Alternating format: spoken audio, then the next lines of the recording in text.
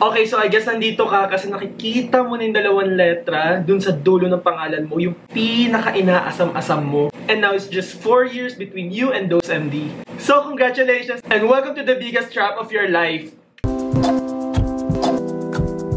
Hey everyone, this is Doc Jerry and welcome back to my channel. Disclaimer lang, yung mga i-discuss ko sa video na to, I'm not saying na ganito sa lahat ng medical schools. But at least for this video, I'll talk about my experience coming from UST. Kwento ko na lang din muna kung yung pinakamalaking difference na pag-aaral sa UST and sa ibang medical schools. As far as I know. Sa ibang medical schools, minsan lang yung quizzes nila. So yung iba, halos monthly lang sila nag-e-exam. I mean, you might think, what's wrong with that, diba?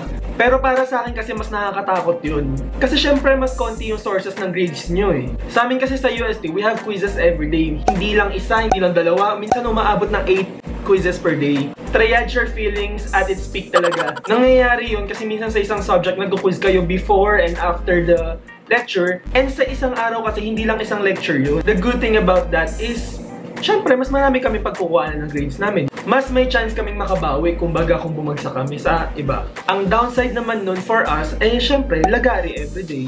Hindi ka pwedeng tamarin kahit isang araw. Para makasabay nun naalala ko, nagsisimula na akong mag-aral ng Sabado para sa mga quizzes ko ng Tuesday and Wednesday. Tapos mag-aaral ako ng Sunday para sa mga quizzes ko ng Monday. Ang pahinga ko lang talaga nun naalala ko ay Friday night. So anyway, I believe na dapat factor yun sa pagpili nyo ng medical schools.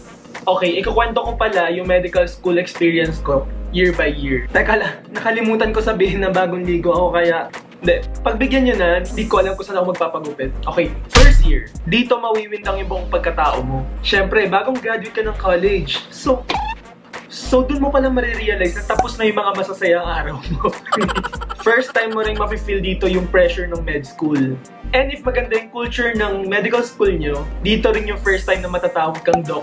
At dito rin yung first time na kikiligin ka dahil lang sa iisang salita. Para sa akin, ito yung pinaka-challenging na time ko ng med school. Yung unang buwan kasi, paano ba? Perhaps baka first time mo lang nagdo-dorm nun. O kaya wala ka pang study style na talagang swak para sa'yo. Or perhaps di ka pa sanay magpuyat. Or perhaps hindi ka sanay at nagulat ka na 120 kayo sa isang klase. At yung lecture nyo hindi sa normal na classroom kundi sa AVR. Yung tipong pataas yung upuan, tapos naka-mic lang yung lecturer sa harap. Or perhaps hirap ka pa mag-adjust sa iba't ibang departments sa medical school. Kasi, yes, sa medical school may sariling department ng iba't ibang subjects. For example, there's a department of anatomy solely responsible for that subject. That being said, yes, iba't ibang lecturer din yung pumapasok sa inyo per topic. That alone, masusubukan na yung adapting tsaka yung adjusting skills mo. Gone are the days na madali yung subject dahil mabait yung isang prof. Walang ganun sa med school. And that will be the new norm for you. You'll have to adjust to every lecturer for any topic from any subjects until you graduate. Kaya during this time, kailangan mo i-reassess yung study habit mo. And I'll be making another video on that, okay? Dito din pala, marami kang makikilalang mamaw sa pag-aaral. Dito mo rin unang mararamdaman na kulang pala yung alam mo at marami ka palang hindi alam. And that's normal, guys. Lahat tayo dadaan doon. For the next few months, makukuha mo yung groove niyan. Don't worry. And masasanay ka naman. Siyempre, dapat masanay ka. Dito rin pala pumapasok yung edge mo from your pre-med course. For example, ako, I was familiar with anatomy, physiology, biochemistry, all those from my pre-med, so that's my edge. Tulad ng sabi ko dati, hindi dadali yung buhay mo, pero familiarity is really a vital part of surviving med school. Lastly pala, I wanna say na first year, dyan yung pinakamarami kayong oras, but you won't realize it until you look back. I mean, ganon ka fast-paced sa medical school. Isang iglap lang, 4 years down. Second year, wala akong masyadong masabi sa part na to. By this time, for sure, meron ka ng sariling study style. May sariling style ka na rin sa pag-handle ng oras mo. Mas flexible ka na kumbaga. Para sa akin, ito yung taon na parang ang bagal ng oras. Maraming subjects sa second year na kayang aralin on your own. For example, microbiology, parasitology. In that light, ito rin yung time na natuto ako mag-cut for the first time in my life. Yes, never ako nag-cut ng college. Hindi ko alam kung dapat kong puriin yung sarili ko dun. But yes, would you believe na first time ko mag-cut in second year med school? Although mas marami kang aaralin sa taon na to kumpara sa first year, mas hawak mo na kasi yung oras mo dito eh. Hindi Hindi dahil mas marami kang oras. Pero I think siguro, tulad ng sabi ko kanina, na-master mo na yung flexibility mo eh. So, alam mo yun, kaya mo nag-split, kaya mo nag-bending. Unlike sa US pala, you don't need to start your licensure process at this time. But, did you know na pwede ka mag-take na preliminary PLE after your second year in med school? Don't ask me kung anong subjects yung mga yun dahil nakalimutan ko na. Third year. I'm not sure if this applies to all, pero sa UST kasi, pag-apak mo ng third year, magbabago yung uniform from the colored ones to V-neck. Para siyang rite of passage para sa lahat ng medical students. Buong populasyon ng university, kasama ni mga junior medical students, lahat yan titingala sa'yo. Ganun yung feeling. So sa first day nyo, dun din yung first time nakikiligin ka dahil lang sa isang outfit.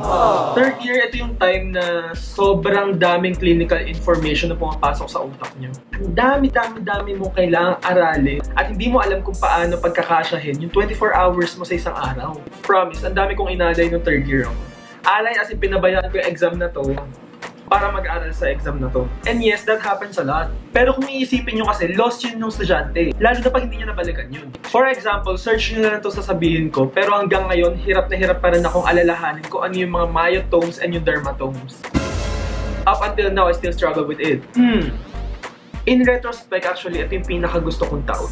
Lahat ng medical students may strong feelings towards it. Either you love it or you hate it. Pero, ewan ko, for some reason, nagustuhan ko yung challenge, nagustuhan ko yung learnings, medyo na-fulfill yung fantasy ko na, eto na, medyo nagiging doktor na ako. Also, by this time pala, dumadami na yung hospital exposure nyo. And I really love that, kahit na ang dami kong reklamo sa init, sa hassle. It's really fun to see whatever you learned in a classroom, outside the books and in actual patients. Kaya ako nasabi na in retrospect, sobrang nagustuhan ko yung third year medical schools. Fourth year. This year is also called your junior internship or your clerkship. Ito yung time na mas marami kang oras na sinispend. Ano ba? Paano ba sabihin yun? Ito yung time na you'll be spending most of your time in the hospital. Siguro madami din 2 to 3 hours sa classroom per day if any at all. Minsan wala eh. Sa taon na to, sobrang hands-on na kayo dito. From getting your patient's vitals, to assisting in the ORs. Ano nga ninyahan namin dito? Sabak lang. During this time, you'll be learning the basics of how to take care of a patient and how a hospital and the basics of how hospitals run. Minsan, if you're lucky enough or malas, depends on how you look at it. You'll be able to rotate outside. Ibig sabihin, ako, for example, nag-rotate ako sa Tondo Medical Center, tsaka sa San Lazaro. Dito talaga mako-forge yung, for some, dito talaga mako-forge yung gusto mong specialty. Ito kasi yung time na malalaman mo kung ano yung love mo tsaka yung hate mo sa isang specialty. Yung pro and cons, pag gusto mo yung specialty na yun. Dito mo kasi makikita talaga yung lifestyle ng iba't ibang doktor. So ayun, binigyan ko lang kayo ng virtual imaginary tour of medical schooling in the Philippines. Let me tell you, some of the best moments and the darkest moments of your life will happen in med school. So be resilient, okay? And keep in mind na kaya mo lahat ng ilatag sa harap mo.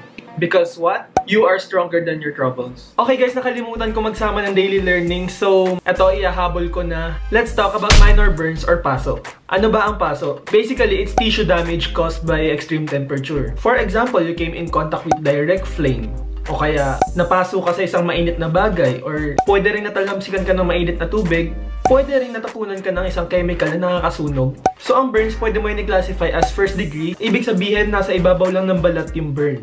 Second degree, mas malalim siya kaysa sa epidermis. Kaya pwedeng magkaroon ng blistering or yung paltos. Yung mga third degree burn naman, yun yung mga mas malalim, exposed na yung mga muscle, etc. So, we will not discuss that, okay? Ang i-discuss ko lang ngayon ay yung mga minor burns, yung mga mahahapde, pwede rin pamumula lang, pwedeng may paltos tulad ng sinabi ko kanina. Anything deeper than that, lalo na yung mga burns na wala ka nang nararamdaman o kaya hindi na masakit, maybe you will, hindi pala maybe, you will need urgent hospital care for those. So, proceed to the nearest ER, okay?